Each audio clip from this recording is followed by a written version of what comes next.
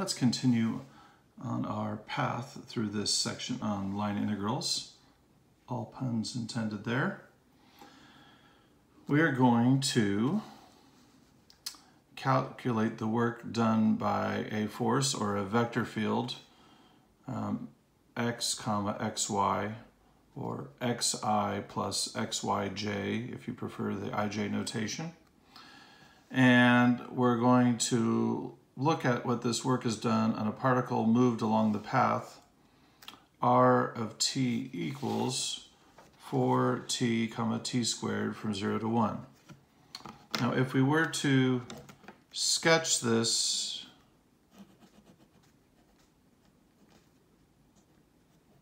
path at t equals 0, we would be at the origin, or 0, 0. And at t equals 1, we would be at the point 4, comma 1. And if we were to do a little bit more investigation, which the pre-calculus teacher would definitely be doing, you'd see that there's a bit of a curve here. It is indeed a type of parabola. So it's not a direct path, it's a curved path, which is not really relevant at the moment. We're just sort of learning how to plug into these new formulas. So the derivation I gave you all for calculating work is a line integral, the vector field, dot product, the velocity vector. The velocity vector is the first derivative of our function, dt. Now, one reason the textbooks will frequently not leave something like this as a formula is velocity may be in terms of t, but the vector field is not in terms of t. And so it could be considered just notationally not very strong. But what I'm emphasizing here is, like, how do you know where to go with this? What is the most formula-looking aspect of this? And so I say this is what looks most like a formula that I can work with. Get it? Work with it. Aha. So we need velocity vector. We also need the vector field in terms of t, not x and y. Well, the velocity vector is going to be the first derivative. That's right. I can hear you guys thinking it. 4, comma 2t. And the vector field, these x and y values, we only care about the x and y values that are on the path. We only are looking at the vectors along the path.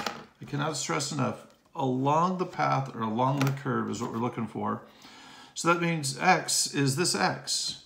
It's simply 4t.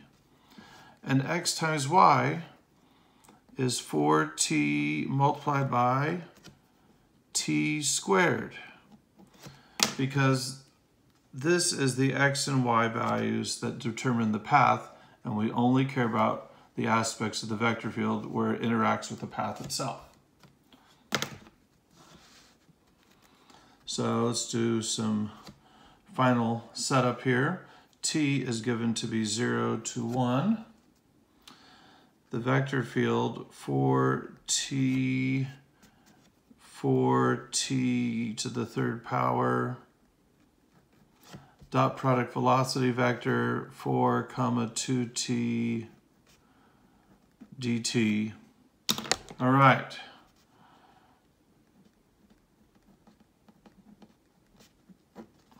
If I only ask you to set up a type of line integral, I would let you end here.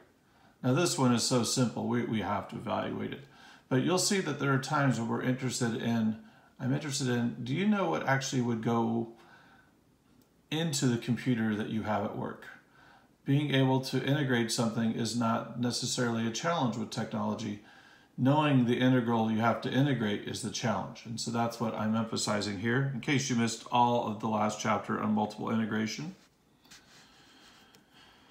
Okay, dot product. 4t times 4 is 16t. 4t cubed times 2t is 8t to the 4th power. And we evaluate that from 0 to 1. That is 8t squared plus 8t to the 5th divided by 5. And t goes from 0 to 1. That gives us 8 plus 8/5 minus, well, 0 plus 0. It's not very exciting.